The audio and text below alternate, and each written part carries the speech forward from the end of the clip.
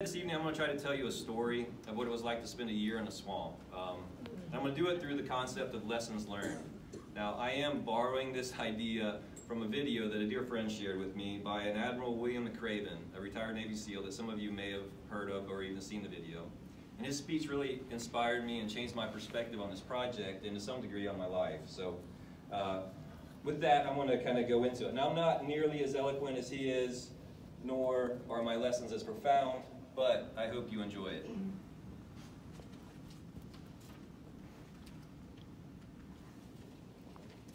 Every step counts. The journey of 1,000 miles truly does begin with one step. When we started this project, we realized we were under, it was a big deal. It was a big, challenging project. We weren't sure how to do it, so we did our research. We called engineers, contractors, boardwalks throughout the country and asked, how do we do this? And we got advice ranging from get a team of horses to renting helicopters, which Christian looked at me like, really? But in the end, what we decided was really the only practical solution, and what turned out to be one of the wettest years we'd had recently, and compounded by some very industrious beavers, that the only way to do it was to do it by hand. So that's what we did.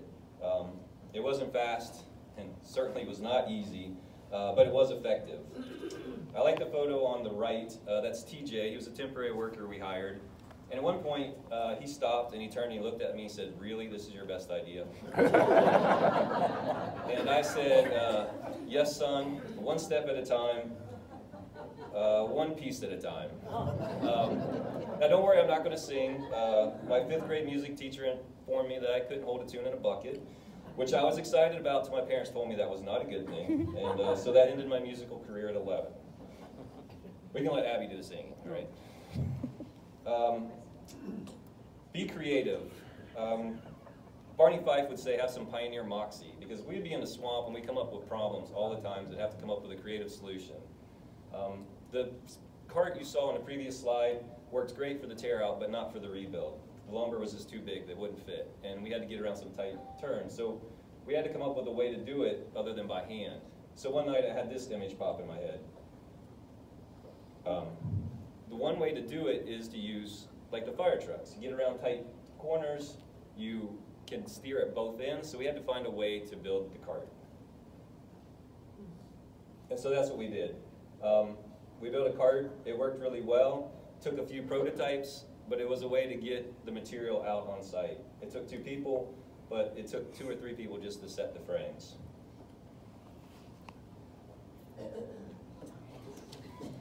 Face adversity with a smile. This was a tough lesson to learn, and the swamp kept teaching it over and over again.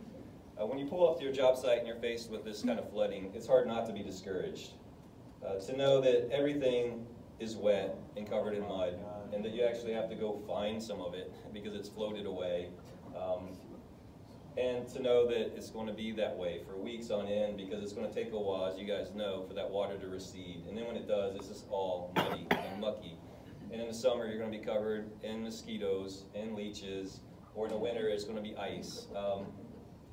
And so I lost a lot of crew members. Some I think are still in the swamp. But the guys that were willing to endure were great. And they would not only show up, they show up with a smile. They would take a piece of plastic, and it's raining, and they'll make a poncho out of it. We would have to put on our waders every day, which were cumbersome and bulky and not very fun. And you felt kind of weird in them. But you'd smile, and then you would go get in the water in the middle of February, and they would give me a thumbs up and smile. And I can't say enough of how great it was working with those guys. It became kind of a challenge, a badge of honor to be out there and find a way to deal with it and get through it. And as Churchill said, never, never, never give in. Expect the unexpected. This really did happen. I pull up one day and a pony comes running down the road to me. And I thought, gee, thanks, John, I got a pony. And I can see the headlines now, come to Beanblossom Bottoms to see the wild ponies. And so sometimes it's a nice surprise, but other times it's heartbreaking. Whoa. A tornado, really? We just opened a week ago. I mean, I expected a flood, but not a tornado. But you have to brush yourself off, take a deep breath, call your friends, grab your tools, and go to work. There's no other way to do it. You just have to deal with it. And if you know Spider-Man, you give him a call so he can get up the top of the tree. Together we can. A project this big takes a lot of people. Helen Keller said, alone we can do so little, but together we can do so much. From the original trailblazers that built the trail at the beginning, that they're still involved today,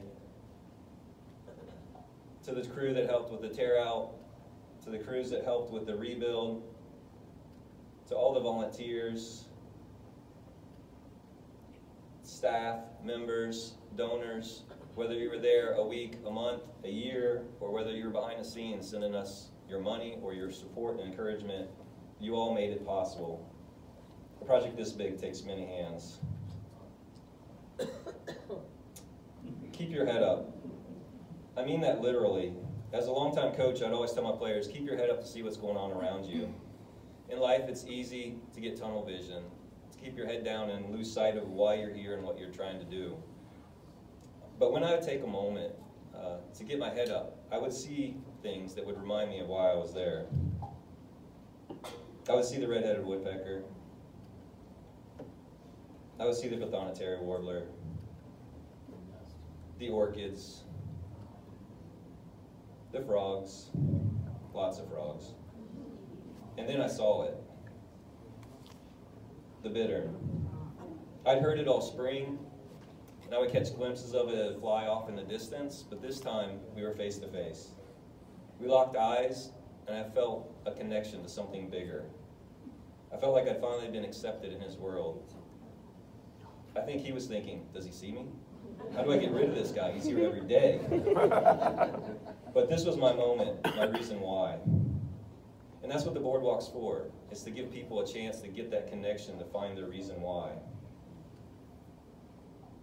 And it's a way for kids to get that experience. Education is so important to conservation because these kids are the future leaders of tomorrow.